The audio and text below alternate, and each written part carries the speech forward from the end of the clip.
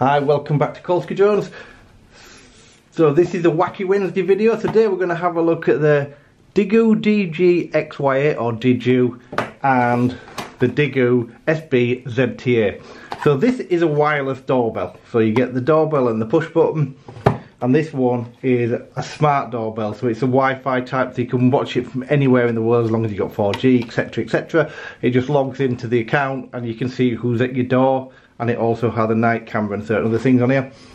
The reason I've got this is because if you don't want to use your phone to answer the door, you can just, you'll hear it because this is an internal bell. And this connects to this wirelessly. You get this with it at the time of purchase. I think I paid £52 for the whole thing. And it really is a neat piece of kit. So let me just show you what you get in the box. So you get the doorbell itself. This is 1080p 30 frames a second. You get the mounting bracket, which I'm going to show you fitted to the door, a couple of screws and the screwdriver. Now the screwdriver is a hex driver and you need that because that's how it fastens onto the door, which I'll show you later on. So that's what you get in the box, and in the other box you get a doorbell, so a push bell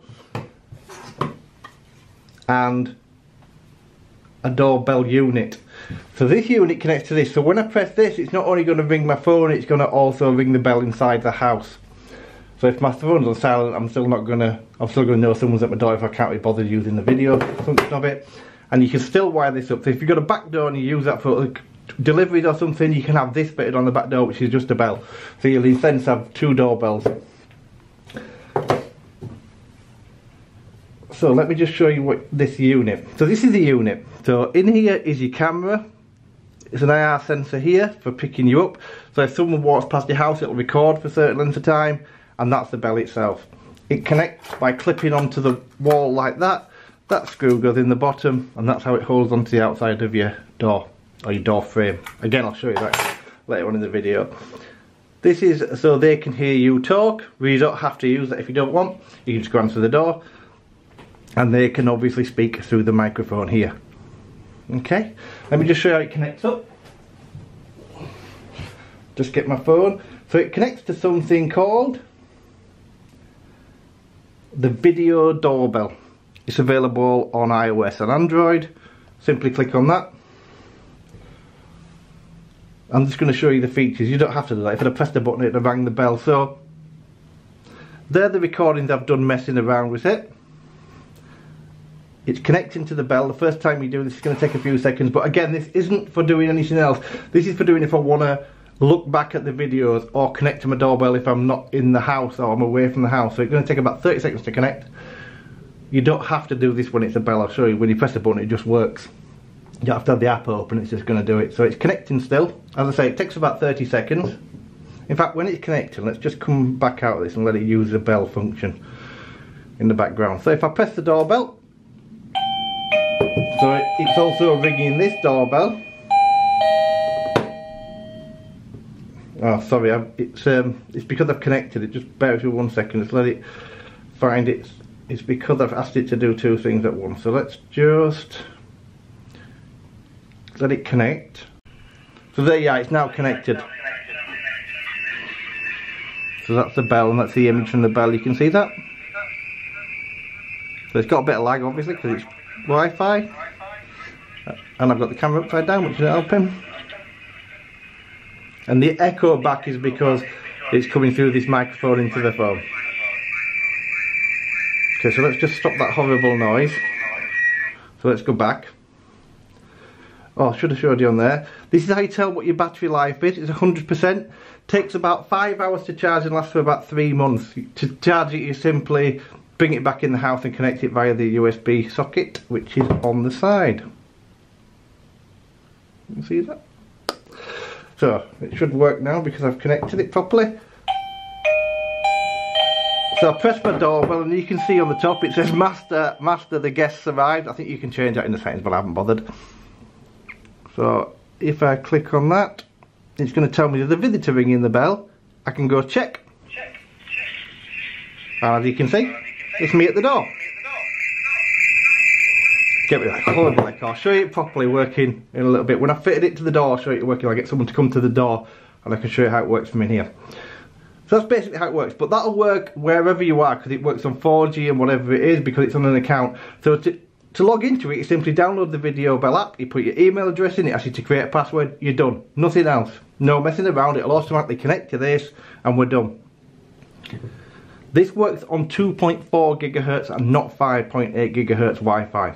So you need to make sure your router's capable of 2.4. I don't know a router that isn't, but I'm on a Sky router and it works absolutely fine, and I know it works fine on the BT router, so they're the ones I've tested it on.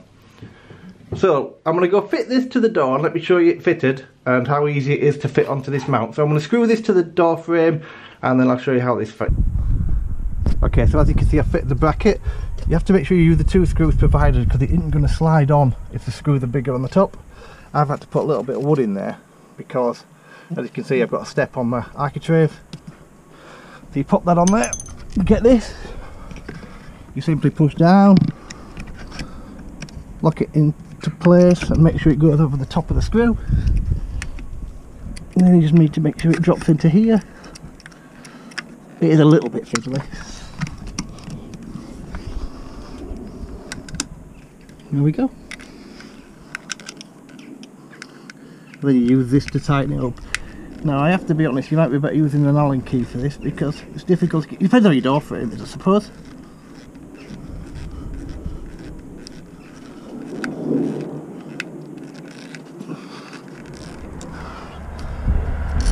There you go, fitted. Okay, so you've seen how I fitted it outside, so let's go and test it. So someone's going to ring the doorbell and let's see what happens on the screen.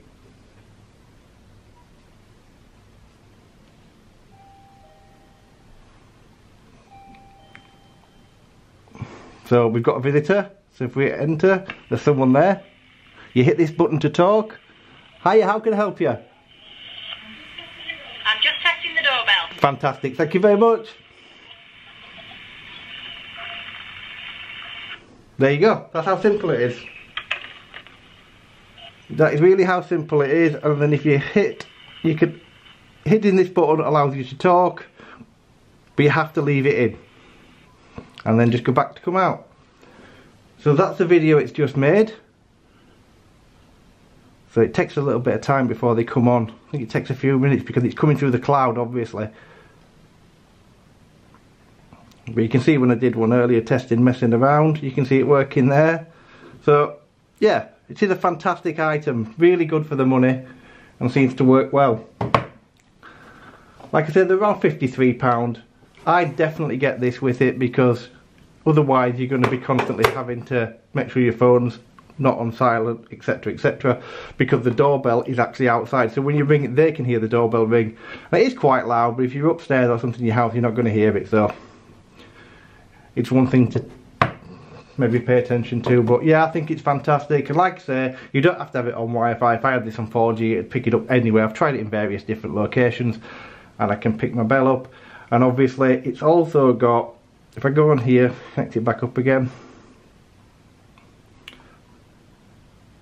If I go back on here, it'll get a real-time view. I've just disconnected the whole thing because I've just unplugged it outside. But you'll see that it'll get that, and it'll also record anybody that comes past your house or comes near your house because it's got a sensor on there. So if anybody's walking past your house or comes near your house without pressing the bell, it's still going to record it and give you an alert. So yeah, fantastic for the money. Thanks ever so much for watching. Have a fantastic day.